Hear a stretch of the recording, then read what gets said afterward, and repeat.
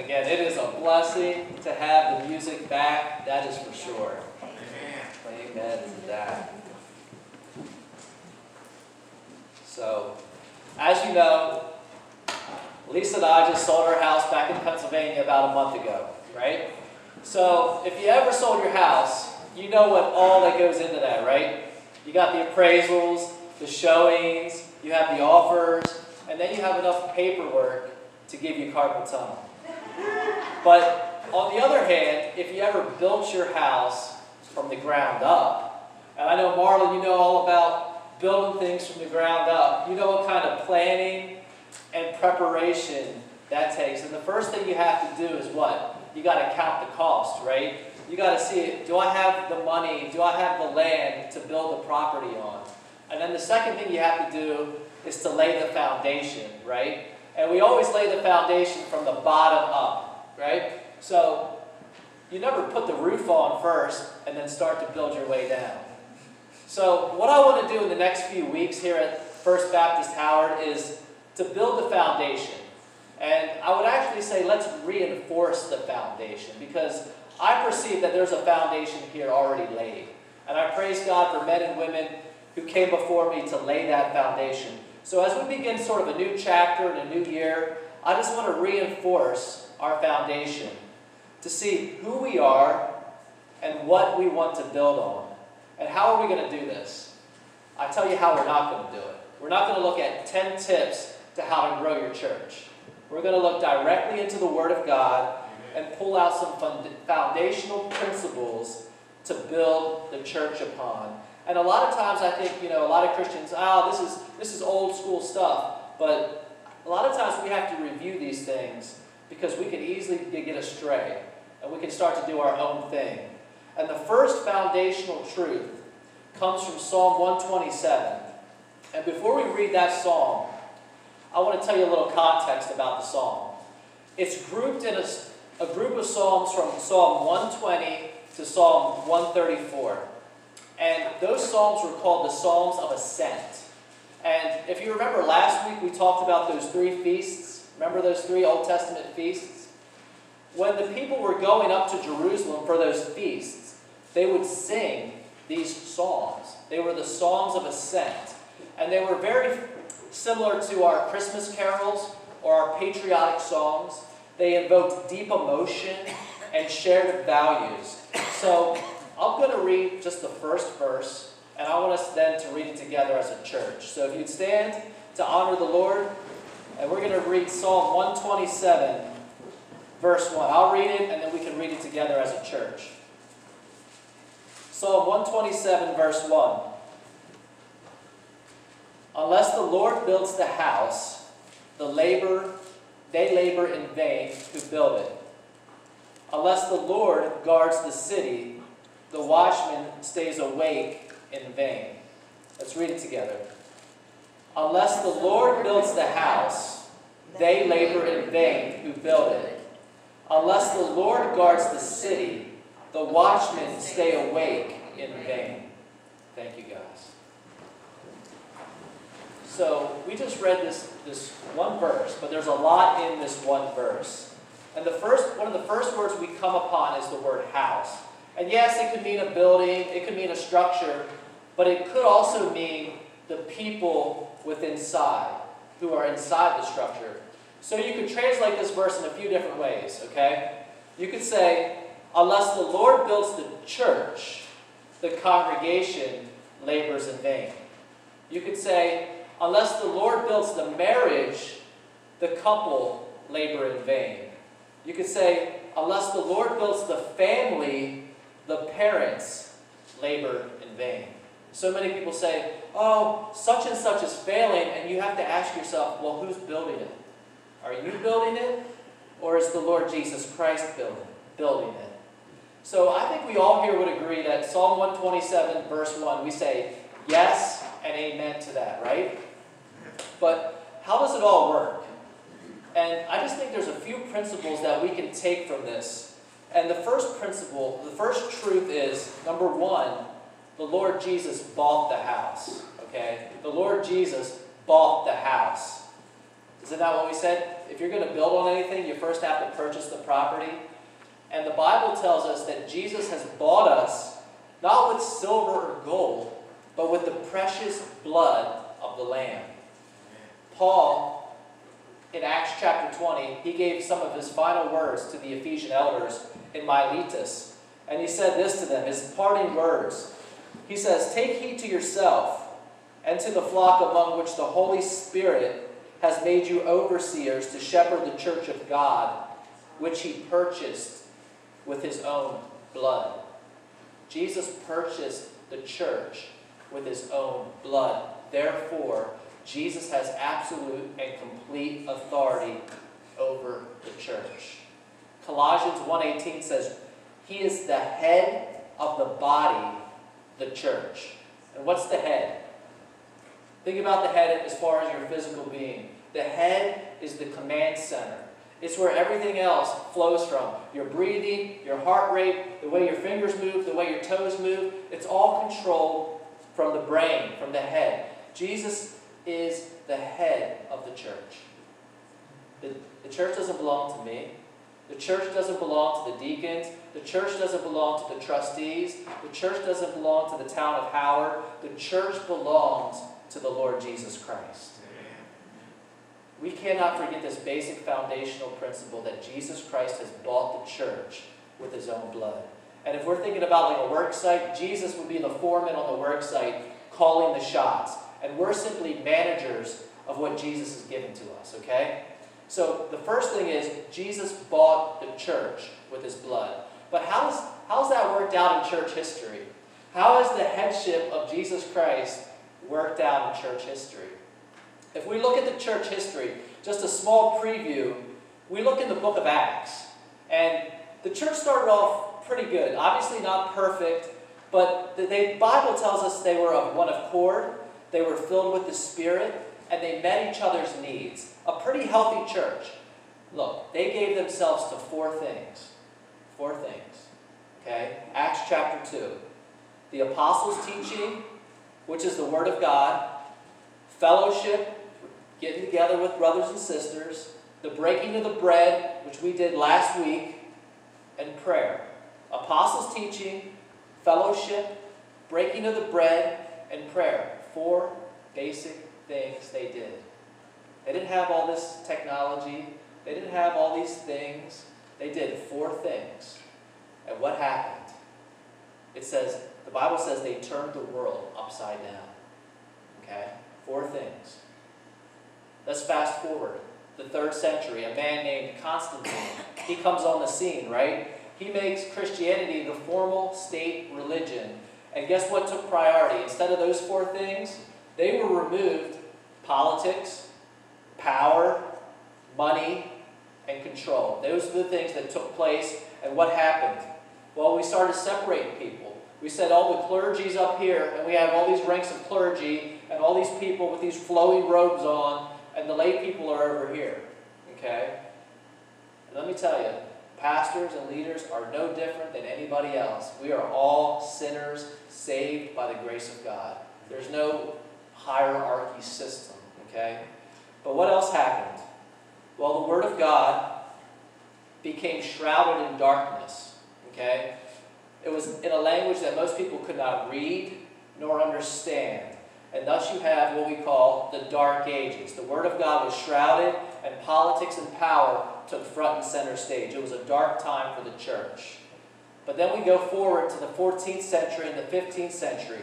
The Reformation, guys like Calvin and Luther and Zwingli. And we have the invention of what? The Gutenberg press. And we started printing Bibles at a profound pace. And everyone could have their own copy of the Bible. And there was a great return to the Word of God and the fundamental principles found in the Word of God. And I want to make note, every revival, if you study revivals, whether it's in the Bible like Ezra and Nehemiah or Josiah, if you look at revivals, even in the modern times, it always starts. It always starts with a return to the Word of God. It always starts there. So what about today? 2021. Can you believe we're saying 2021? We have access to so much at our fingertips. You can listen to theology, sermons, Bible. You can have Bibles in any language, Hebrew, Greek, right here at your fingertips. But what's happening? What's going on? The church is falling away, so to speak, right? We see a church that is weak. We see a church that is anemic. Why? We have everything that we could ever want. Well, I believe personally, we want to be culturally accepted. We want to fit in, so we're getting away from the foundational principles found in the Word of God and going to a socially accepted gospel. But remember what Jesus said. He said, look, if they hated me, if they put me on a cross, what do you think they're going to do to you? But listen, he said, great is your reward when people persecute you. And friends, I'm not an alarmist, but I believe persecution is coming. But remember, Jesus said, blessed are you when you are persecuted. So we cannot forget this truth, that Jesus bought us with his blood. We belong to him. But the second principle is, not only has Jesus bought the house, Jesus builds the house. And he does it, I believe, in three specific ways. He does it through the Holy Spirit, he does it through the Word of God, and he does it through the works of the saints. He first does it through the Holy Spirit. Look, if the Holy Spirit isn't operating, if we aren't submitting to the will of the Holy Spirit, we are nothing more than a social club. We're just getting together, singing some songs, hanging out, and that's it. If we don't have the Holy Spirit moving in our lives, because the Holy Spirit, he has such an important role to play. Okay? The main role of the Holy Spirit is John chapter 16, verse 14. He makes known to us the things of Christ. So what does he do? He takes of the things of Christ and he reveals them to you and I. And then he also, John chapter 16, guides us into all truth. How do you know truth? Through the Holy Spirit. How do you remember truth? By the Holy Spirit.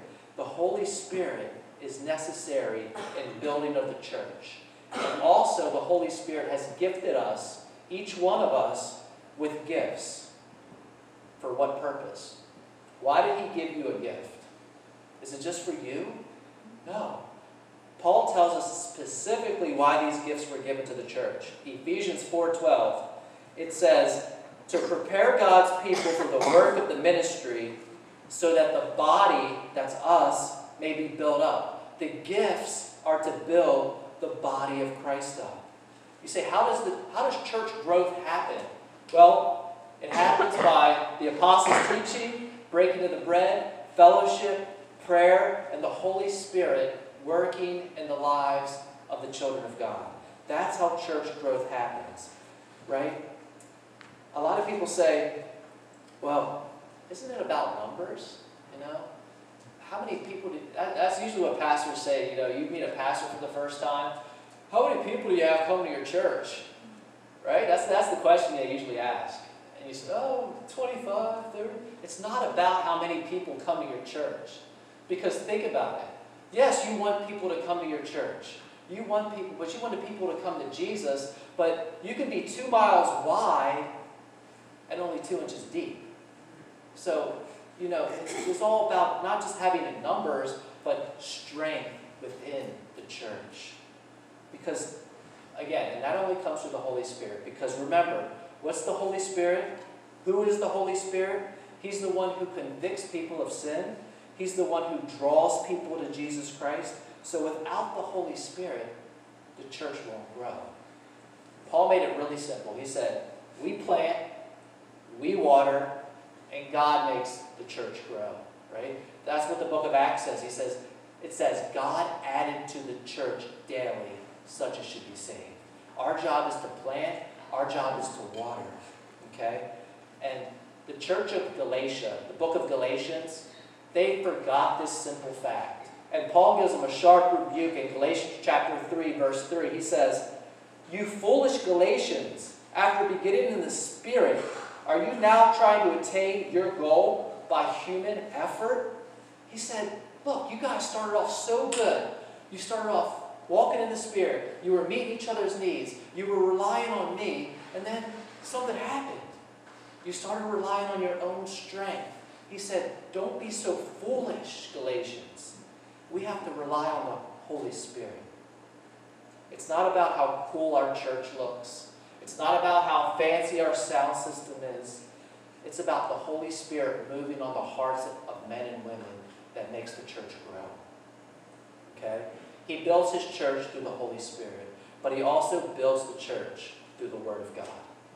Now, when we say the word church, the word church is only used one time in all four Gospels, and is found in Matthew 16, verse 16. Matthew 16, verse 16. Peter, good old Peter, he makes this great confession about Jesus Christ. He says, Jesus, you are the Christ, the Son of the living God. And Jesus said, you're correct, Peter.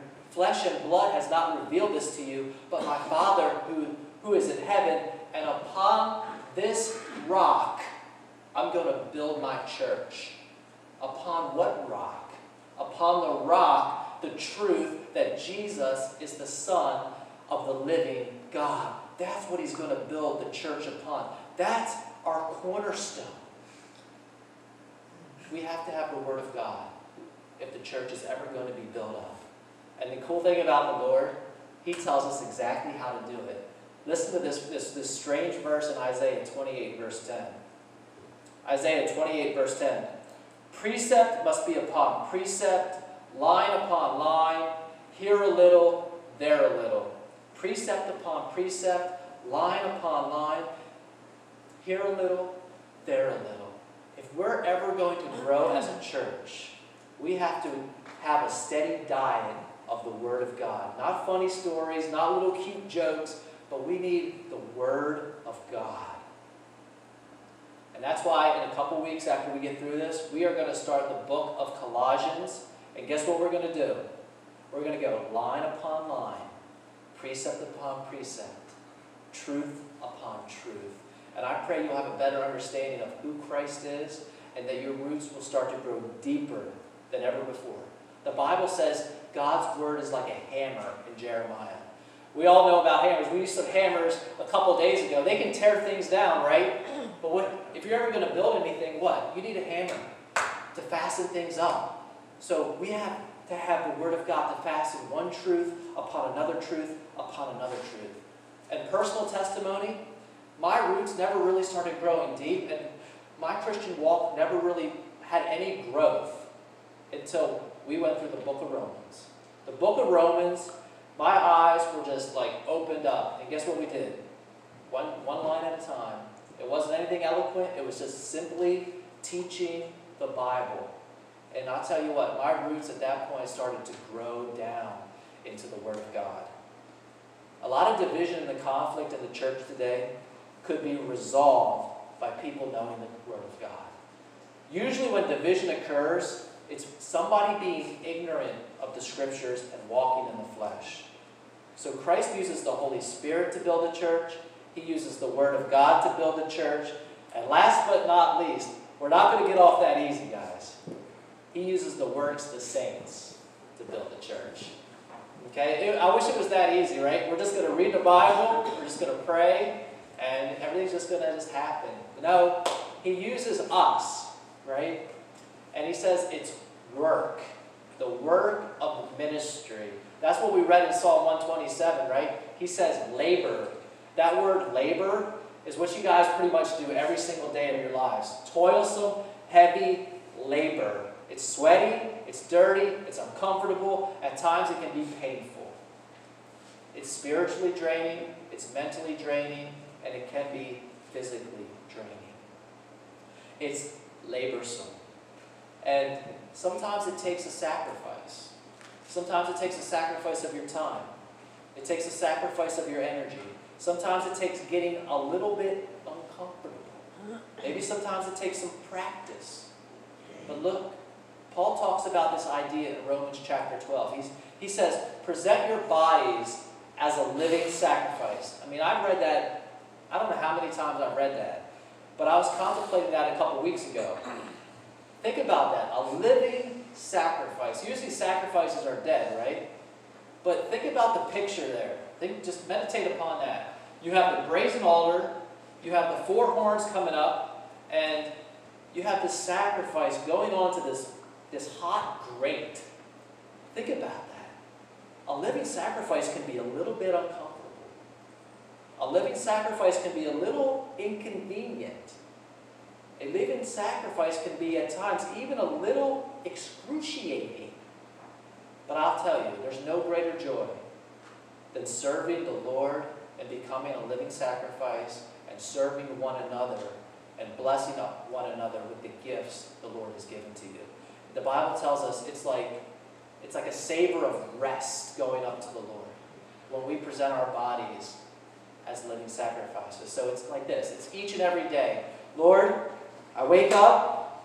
I present to you my mind, Lord. Give me those clean thoughts. Give me pure thoughts, Lord. Lord, I give you my eyes, Lord. Let my eyes not look on anything profane today.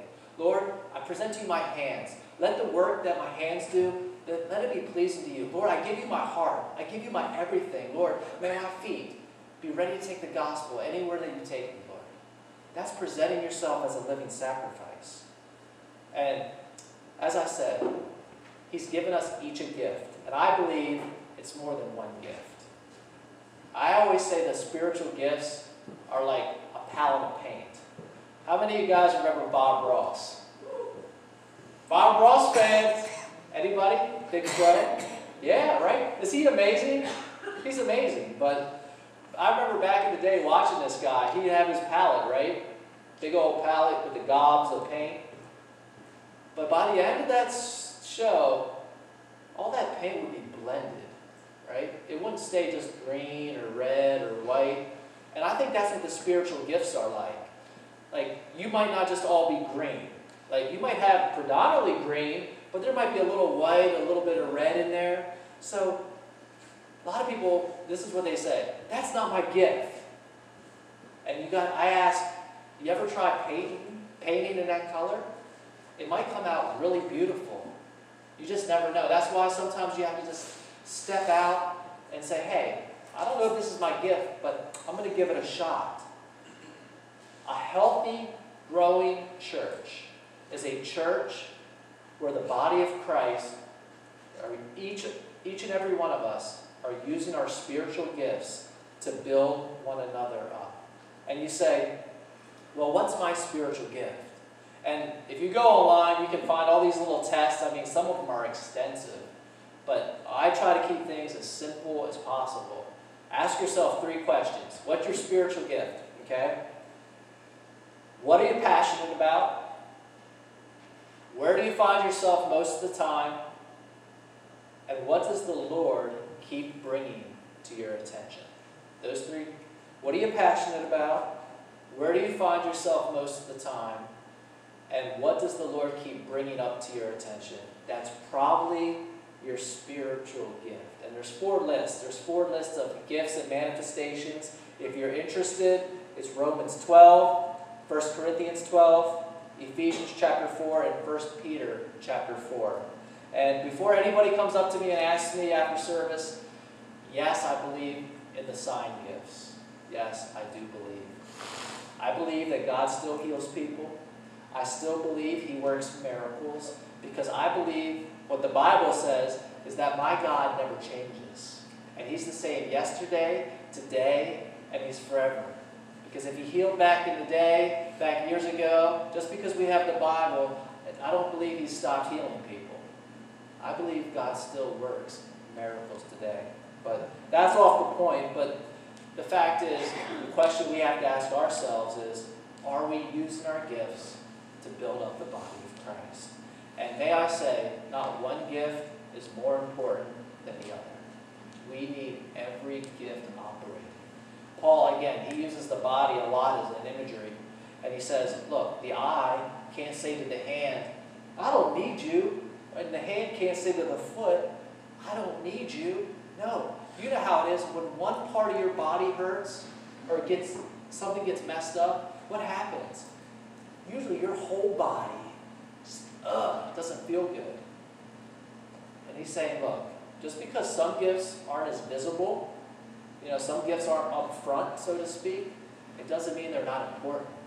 All the gifts are important. What happens, the bulletins, that's important. What happens behind the scenes, it's all important. We can't function without them. So each gift is equally important. So how does this all work? Let me give you a little quick gesture on how this should work, right? You have an evangelist say, I've got a new idea. The prayer warrior says, hey, I'm going to pray for that idea. The giver says, hey, what do you need to help fund that? And then the administrator says, hey, I'm going to help you organize that. The server says, hey, let me help you get things ready. Then the evangelist goes out and advertises and gets people to come in. And then the teachers share a devotion and the Word of God. Now that is really oversimplified. But basically, that's how things should look. Because look, unless the Lord builds the house, the laborers will labor in vain. And I don't know about you. You don't want to labor in vain, right? There's nothing worse than putting in a hard day's work and absolutely seeing no results. So unless the Lord builds the house, the laborers will labor in vain. And He builds it through the work of the Holy Spirit. He builds it through the Word of God. And He builds it through the works of the saints. And I pray that we here at First Baptist of Howard, that we would be found faithful with what the Lord has entrusted to each and every one of us, as well as a congregation. Amen? Amen. Dear Heavenly Father, we thank You, Lord, that it's not really up to us. You just invited us into this awesome relationship where You saved us, You called us, and now You invite us into the work of the ministry, Lord. We know that You are absolutely able to do this without us. But what a privilege it is to be able to come alongside and to serve our King, to serve our Savior, to serve our Lord in this way, Lord. And Father, I just pray for our church here. I pray for each and every one of us, Lord, that we would really seek out the gifts that You gave to us. Lord, that maybe some would just step out in faith and try some new things. Maybe that You keep bringing to their attention. That this would be a year where they say, yes, I found a new gift the Lord has given to me. And I'm using it not for myself, but to build another brother or sister or child up. So Father, we thank You for the gifts of the Spirit. We thank You for the Word of God, which is our solid rock, Lord, because without it, there's nothing to stand on. And we thank You, Lord, for the works of the saints, that You brought each and every one of us here to this place for a specific reason, for a specific time, with a specific purpose, Lord. We know You don't do anything half-heartedly. And we know each and every one of us, Lord, You have a plan for. So, Lord, may we seek Your will in this next coming week. Lord, where You would have us, where You would want us to serve. Lord, that others could know the love of Jesus Christ, and that the church would grow, not only outwardly, but that we would grow down deep, Lord, with our roots rooted in Jesus Christ. Father, we thank You for this time, and we thank You for Your word. And we pray this in Your name.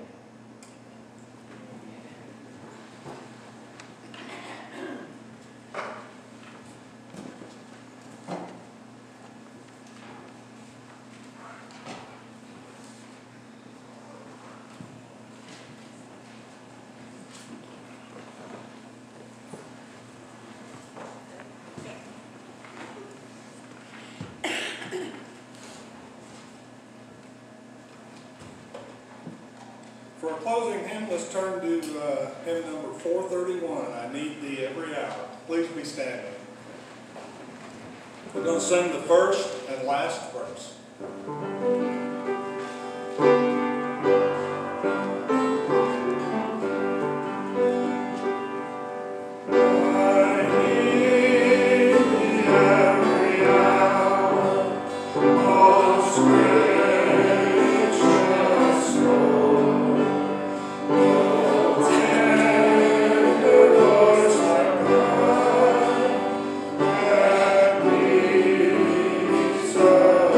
Oh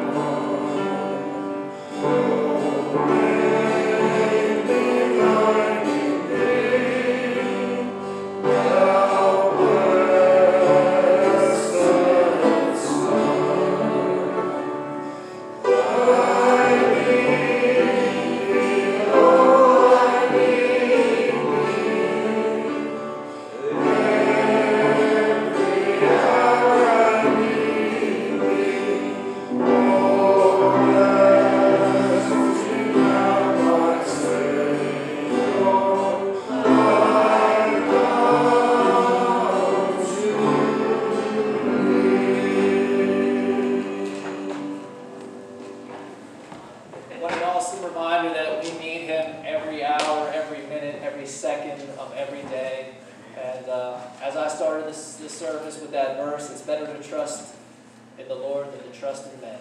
And I pray that this week our trust will be on the solid rock, which is Jesus Christ. May the Lord bless you, keep you, and strengthen you for whatever challenges and opportunities that may present themselves this week.